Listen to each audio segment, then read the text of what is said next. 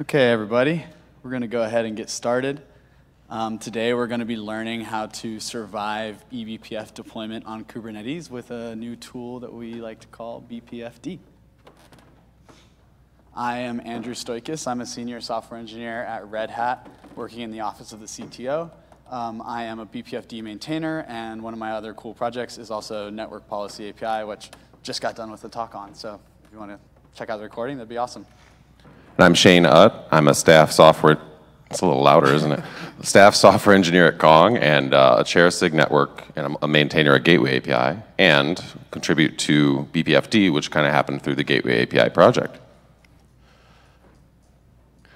So we're kind of thinking most people in this will be generally aware of eBPF, but if not, we'll do a high level, and then if you need to learn more, please do feel free to talk to us afterwards.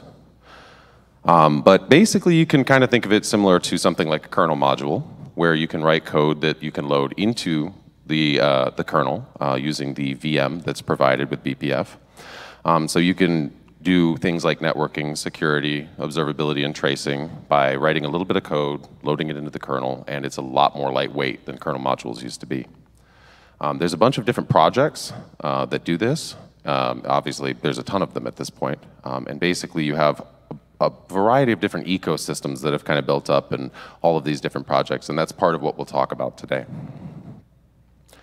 But more importantly, and more specific to the purpose of this conference, we're going to talk about why eBPF and Kubernetes, and how, actually.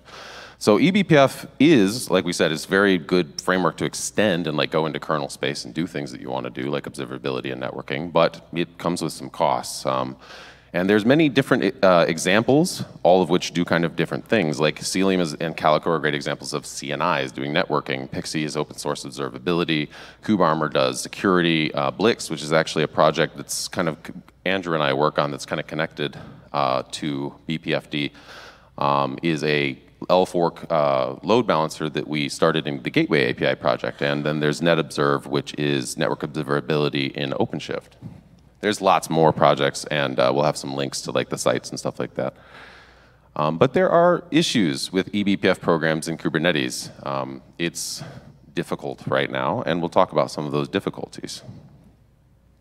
One of the big ones is security. Security is a big problem with eBPF today, and especially in a Kubernetes environment. One of the top problems there is that eBPF programs are not namespaced, so they can easily escape container isolation. They're not isolated.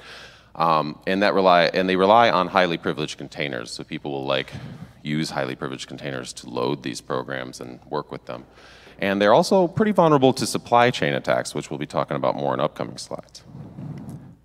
So digging in a little deeper, eBPF not being namespaced, so like you have to be, eBPF has to be loaded from rootful containers, so basically they're just in the root namespace. So even with basic permissions, we've seen evidence of like privilege escalations that were, that have happened in the past. We had like this particular one, which you can go look at if you want to, with unprivileged mode, which is now patched and that's gone, but there will be more in the future.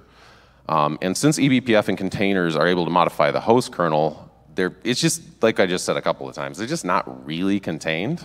It's not a container in the way that you have to use the container to load these programs. So some features are just not restricted to, so like some types of programs, and that's what we got going on in this diagram here, are just going to be able to do a lot of things, like a lot of things that you might not want them to be able to do. So digging deeper into highly privileged containers, you at least need cat BPF, which generally you should just kind of look at that as I'm giving it root, more or less. In practice, there are several different capabilities that you can give it, like sysptrace, netadmin, sysadmin. But in all cases, it's a lot of privileges. You can't really get very fine-grained privileges to like get least privilege for your program, the thing that it needs.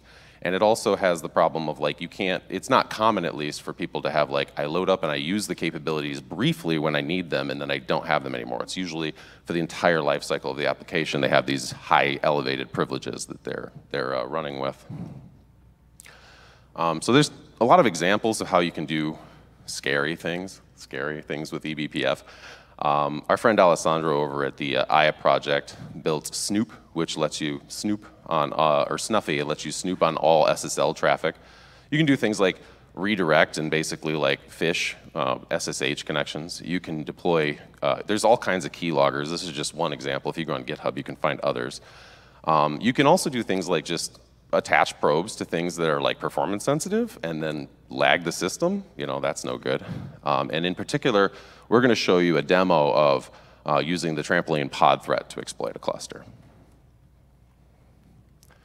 So security issues, yes. We also have functional issues. Some functional issues are like, a lot of programs operate in these silos, or at least they present themselves in a silo. So like with CNIs in particular, you have where a CNI will be doing a bunch of networking eBPF code, and it has no awareness if there's another one out there. So if you're running a CNI that does eBPF programs, and then you maybe write your own program, you might end up in a situation where you load that program and you don't really know which one's running first, and you don't really know if you're like hijacking and like breaking traffic for your CNI. It can become hard to understand if you're having like interoperability problems, and this can lead to instability.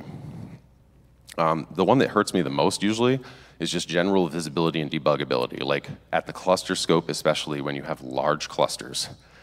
Trying to understand all what's going on, like all these eBPF programs running in there is really hard to look at today. And then there's also issues with like versioning, fine-grained versioning, so like your user space and kernel space. So like you have, some people do embedded bytecode, some people don't, like actually put the eBPF bytecode into their project, and some people don't, so it's not always clear like what version of which is running necessarily. And if you have different kinds of eBPF programs, they all might be doing that differently.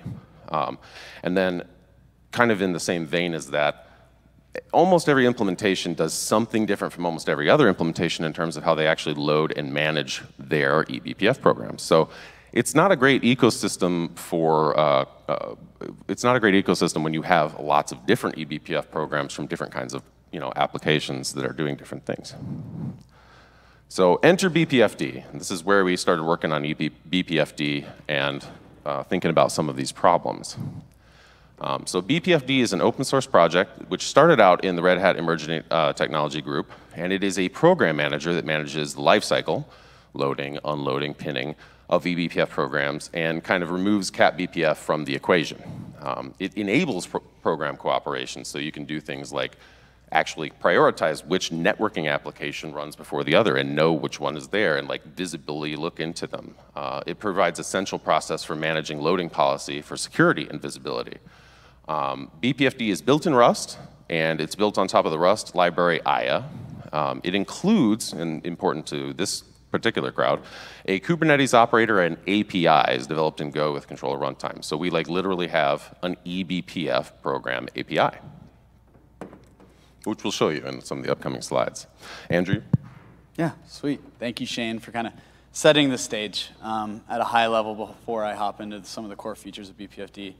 We are really focused on the eBPF in Kubernetes at a generic level use case. We're not really specifying a single type of app. We aren't focused on just observability, just traffic shaping, or any other specific use case. We want it to be kind of a generic coming together of the community to try and figure out some of the problems and fix things. So some things Bpfd provides today, starting with productivity. We work to avoid application duplication in the loading and management stack by taking care of that for various applications. Bpfd is now the central process that is going to be loading and managing your BPF programs if you want it to. We also have other use cases where Bpfd doesn't have to sit in that load path, but it seems kind of like a cool futuristic one that we've explored so far. A thing we do to help with that is we allow users to distribute eBPF programs via OCI container images. So this is not a completely novel concept. Other projects out here have done similar things. Many of you may be familiar with even Inspector Gadget. They package their gadgets in OCI images, but it's a little more constrained to just their use case. We've tried to make this kind of ambiguous to use case. Like we just want to package eBPF bytecode in OCI container images. We've written a spec for that. We'd love to work with other groups who are also doing similar things. So security-wise, so nowadays, Bpfd, if you're using it to load, is the only thing on your system that needs to run with cat BPF. That reduces your wide attack surface and kind of helps leave helps remove the proliferation of privileged daemon sets that we see oftentimes in Kubernetes with BPF-enabled applications today. With this and the Kubernetes integration, we also get the benefits of Kubernetes RBAC. It doesn't really make sense yet, but you'll see later on in our Kubernetes design slide, we have specific CRDs that allow users to load programs. Those can be controlled by RBAC. And we have future plans to define even more policy around BPF. Lastly, we also have cosign integration that works in tandem with our OCI bytecode image spec, because now we can basically sign BPF programs that are in images and verify the ownership of those programs. So this is something that the kernel's been working on for a long time. They haven't gotten it dialed in yet, so we said, let's try to figure it out in user space. So that's what we're doing for today. In terms of observability, this is kind of outside the load path and is something that we've been exploring even more lately. We've heard from users and other folks that being in the load path for a lot of applications isn't perfect. It's not perfect at all. So we've also been exploring other things, specifically around eBPF subsystem monitoring at a cluster scope, because there isn't really much of that in Kubernetes today. We do this in Kubernetes by reflecting some eBPF subsystem state back up through the Kubernetes API, and we're going to see more of that later on in this demo. In terms of program support, we have native support today for XDP, TC, tracepoint, uprobe, kprobe, along with urep probes and krep probes. So that's where we're at today. We have plans to add more programs, but that's kind of what we've been focusing on. Last but not least, we leverage the libXDP protocol to provide multi-program cooperation for XDP and TC programs. There has been great work going on in the kernel to provide multi-program cooperation for TC programs. So one day we hope to be able to not have to maintain all of this by ourselves. We want to move to using kernel native APIs if we can. So that's some of the core features. And I just want to reiterate what the world looks like today again and again. So today we have multiple BPF-enabled applications, in this case Blix, NetObserve, KubeArmor. They're all using their own BPF management libraries to interact with the BPF kernel subsystem. For those of you who may be newer to BPF, you're basically loading and attaching programs via BPF syscalls, and then your user space portion of your program is interacting with those BPF programs running in the kernel via BPF maps. And everything here obviously requires cat BPF. And so already the use of BPF has exploded. So the number of these privileged daemons running on every node is going to continue to explode. And that is going to, we think, one day turn into a nightmare for big distros and cluster admins far and wide. Yeah. So this is an idea of the future with something like Bpfd. In this scenario, your BPF-enabled applications basically just write YAML. They create a specific dedicated program CRD, whether that's one of our supported programs, so XDP or TC, et cetera, that defines the intent for BPF across the cluster. So then Bpfd takes care of loading and attaching those programs, and also sharing those maps with the BPF-enabled applications. So then really the main kind of change for the applications is all they have to do instead of loading via one of the libraries is create a CRD and then use one of those same libraries to interact with their maps via pins that we provide back to the applications. And how we do that is with CNI. I'm going to go, or CSI, sorry. I'm going to go into that a little bit further on the next slide. The last thing I really wanted to highlight here is now your BPF-enabled applications do not need cat BPF. We've kind of consolidated it into one privileged daemon, which is Bpfd. Okay, so I'm not going to go super deep into the architecture, but I'm pretty excited with it. I think it's kind of fun. So if we start up on the, I guess for you all, it's the left side of the screen. A user would create a explicit program, CRD, and we have a process written in Go called the Bpfd agent that is basically our Kubernetes controller, and it interacts with Bpfd over a Unix socket, all pretty standard stuff. That's telling Bpfd to load a certain program from a certain bytecode image, et cetera, et cetera. what Bpfd does is loads and attaches that program, and then also manages its pinpoints in a really cool way. We store those pinpoints on the node, but one of the big problems originally was we needed a way to share the BPF maps and pinned maps with the eBPF-enabled applications in a way that didn't require privileges. It makes a lot of sense just to use a host path, right? But host path volumes require privileged containers. So we decided to actually implement the CSI spec in order to share BPF maps and pinned maps with the applications. Specifically, we use ephemeral inline volumes, as you can see in our pod YAML here. We really liked the API of ephemeral inline volumes. It's super simple. An application can say they want to use the Bpfd CSI driver. They can say what program they want maps from, and they can even specify the maps they want from that program, and then simply mount it into their container for use via a typical loading and management library.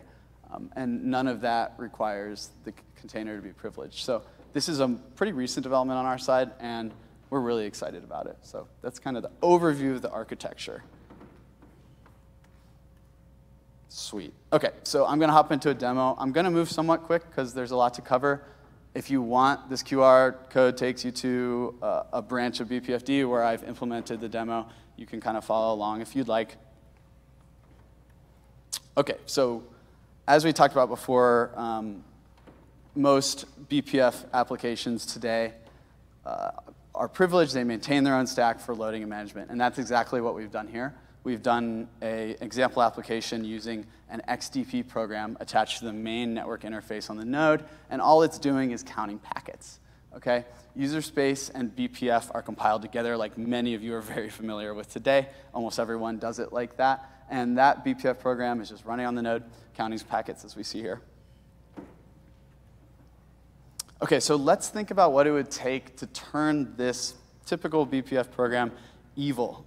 For the purposes of this demo, I got really excited and implemented a service account token stealer. So what this service account token stealer does is uses BPF tracepoint programs to essentially easily break out of the pod's container boundaries, the GoXTP counter pod's container boundaries. It's going to sit there and listen for any process on the entire host to open a service account token. It's not isolated to its container boundary. And then we can steal that token from kernel memory and write it out to standard out in our evil pod. This is kind of an exploitation of the trampoline pod threat, which some of you may be familiar with. It's basically where evil actors can access service accounts, which allow the evil actor to degrade a whole cluster just from one single node. Yeah, cool. Sweet. So looking at this in a little more depth, if the binary containing the user space in eBPF programs is compromised via whether it's a supply chain attack, a privilege abuse, user spoofing, et cetera, exploitation is relatively simple. The application container is already privileged, so it can load other malicious BPF programs alongside its original program. In this case, we've loaded 4 trace points attached to sysenter, openat and sysenter and exit read, which allow us to do the service account token stealing. So now we'll hop into a little bit more look at that. I'm giving you a look ahead. I've implemented this. It's running on a kind cluster, which we'll show next. And we're able to, in our GoXTP counter pod, get information like this. So some scary information. We'll dive into it a little bit more here. And one of the really scary parts about all of this is that it can basically be invisible. For the sake of our demo, we're dumping stuff to standard out, so it's obvious something is going wrong, right? Like we have all this extra standard out in our GoXTP counter. But if you're just a cluster admin, your cluster isn't necessarily degraded. If you're more malicious than I was for this talk, you could just be opening a port and sending those tokens over the network, or you could be writing them somewhere on disk. There's a lot of malicious ways that this can happen. Great, so I'm gonna go ahead and start our demo here. Speed it up because I'm a slow typer and you all do not want to watch me type. So I'm going to start from the beginning. I'm creating a kind cluster on my local machine. That kind cluster is pretty standard. It only has one node. It's not very exciting. That's not what we're focusing on. So that is up and running. Now we're going to apply our evil XDP counter application.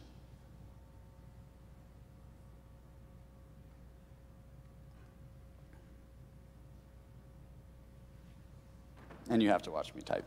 OK, so at first, it looks like everything's progressing normally, right? Packets are being counted. That number is going up. But if we watch a little further, oof, what is that? Oh, gosh, something bad's happened. We're dumping a lot of privileged information in this pod. The service account token is at the top. And a service account token, for those of you who don't know, is just a JSON web token. And we've actually parsed it down below, and it gives us a bunch of information that's a little bit scary. In this case, it's relating to the KindNet pod, so we get Kubernetes contextual information such as namespace, pod, UUID, etc.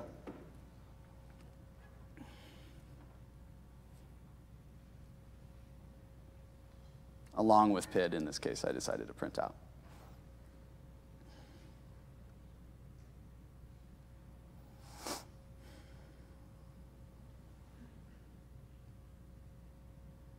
Cool. So another thing I'm going to show is like for me, I'm a developer. If I thought something funky was going to go on, I would get into my node and try to run BPF tool, because that's how I learned to do BPF in day one. But of course, BPF tool doesn't exist on most distros nodes by default, so that's kind of tricky. So what we're going to do now is go back into our evil pod. We're going to see that core DNS has been excluded, and we're going to copy that token and save it for later.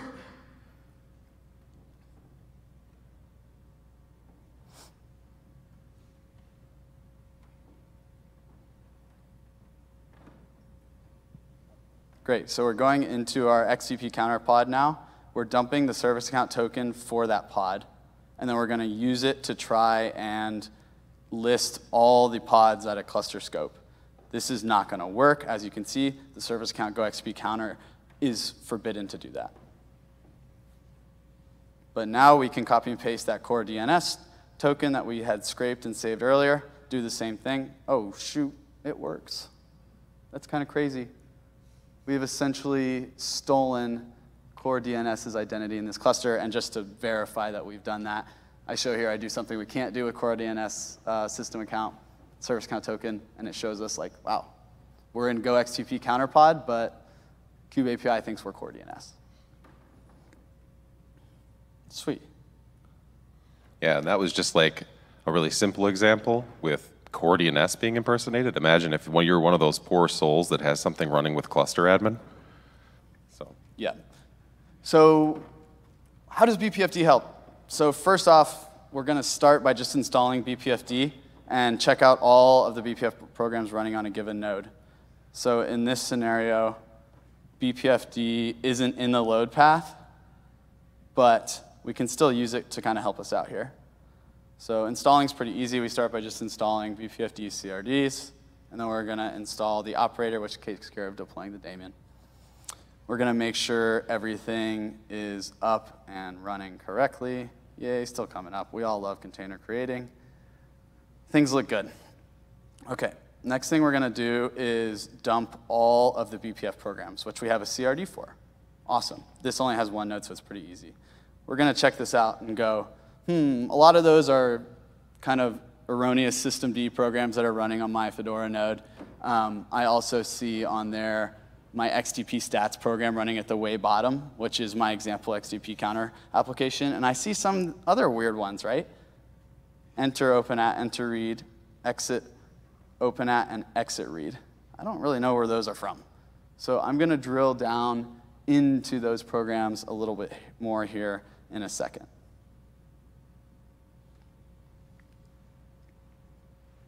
Love my spelling there.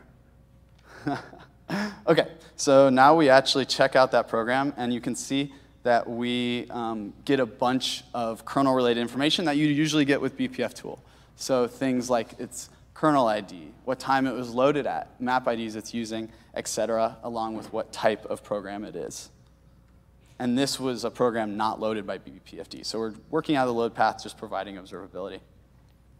Now what I'm going to show next is finding the startup time of the Go XTP counter application and correlating that to the loaded at time of the BPF program, which helps us correlate what evil actor actually was in charge of that.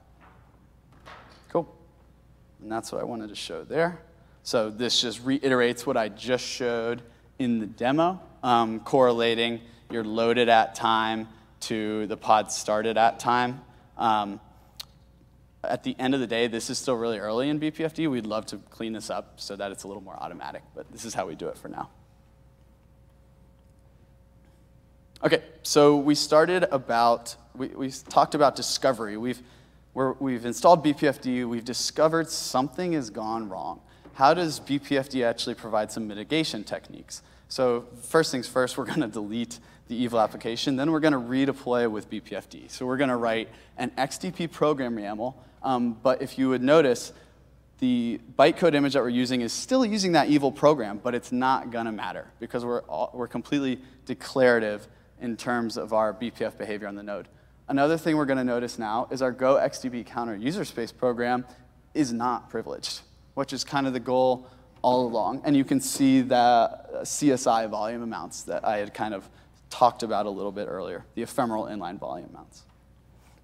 So the reason I can still load that evil XTP piece of bytecode is because we are only gonna load the XTP program from that bytecode. There may be other tracepoint programs in there as well, but because the Go XTP counter service account token does not have the ability to create tracepoint programs, they are not gonna get loaded and attached by Bpfd.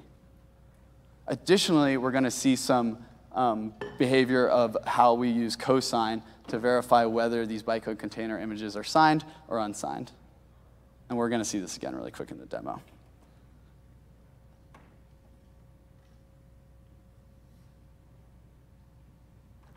So first things first, we're gonna delete our evil XTP counter. And then this is one little step I'm gonna highlight here. We are having to enable the CSI support in Bpfd. We're using 0.3.0, which we just released recently. CSI is not enabled by default. It will be very soon. So that's one little in-between step I wanted to call out. As you can see now, Bpfd has 3 containers running in its pod. 1 is implementing CSI. Next thing I'm gonna do is deploy the XTP counter program application with Bpfd. As you can see, that's working. It's up and counting packets again. We are going to look at the XTP program Kubernetes object. As you can see, it specifies things like our image bytecode, which is still evil. We have a priority for that because we support XTP multi-prod cooperation. We have things like interface selector, which in this case you don't have to provide an interface selector. We can just specify primary node interface. We also have proceed on, which defines how the behavior between ordered XTP programs happens. And obviously it's still pointing to an evil bytecode. We can also triple check that those evil trace points aren't there anymore. You can see our Go XTP counter example is there, but the evil trace points we saw before are no longer there in terms of the BPF programs on the node. Yay, that's a good thing. Sweet, the last thing I'm gonna show is that we can see some sign that something's wrong, that we're still using the evil piece of bytecode by looking at Bpfd's logs. Specifically, we can see that that bytecode image is unsigned. Awesome. This is really rudimentary. In the near future, we're gonna have more policy around who we support in terms of deploying BPF onto your cluster, what actors. So the last thing I end up showing here, let's see, I'm still typing slow, is editing your XTP program and hot swapping the BPF bytecode to a container image that we now trust.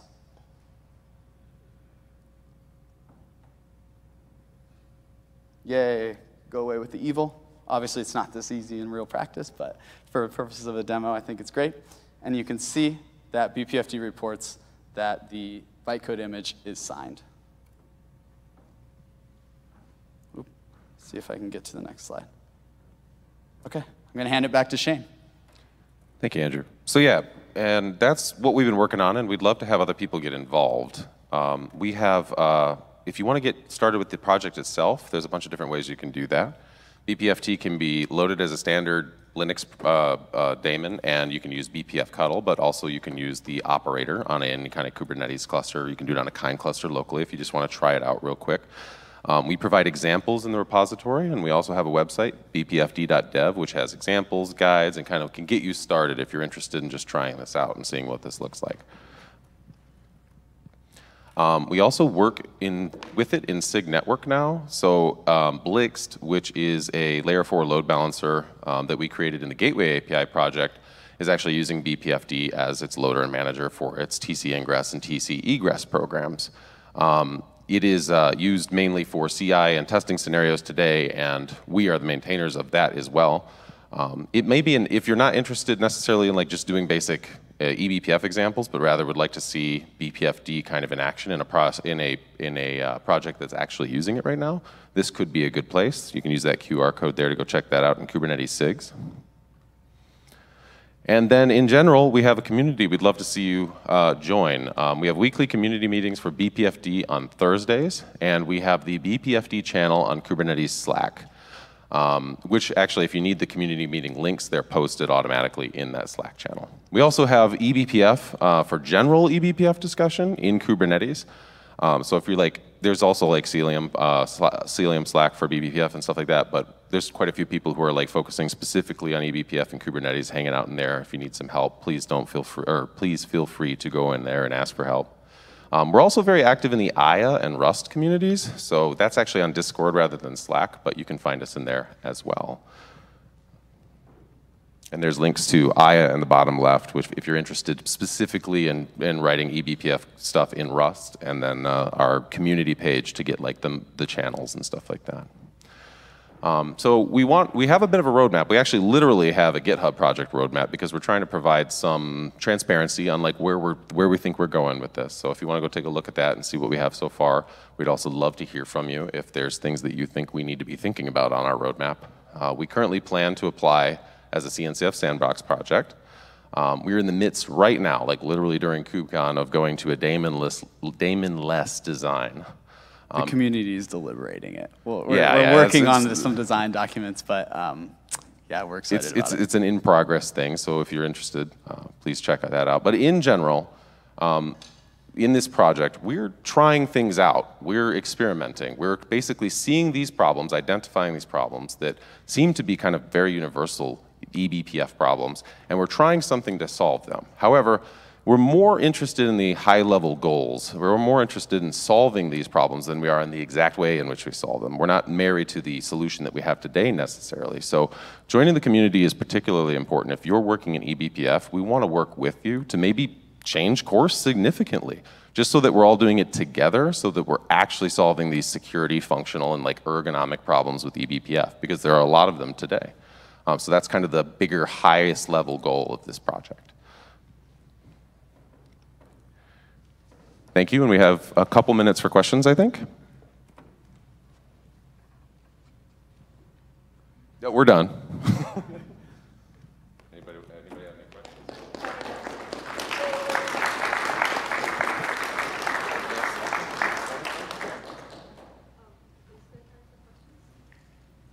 Is there time for questions? Yeah, I think we have a minute. Yeah, we got a minute. Just wondering about cosine.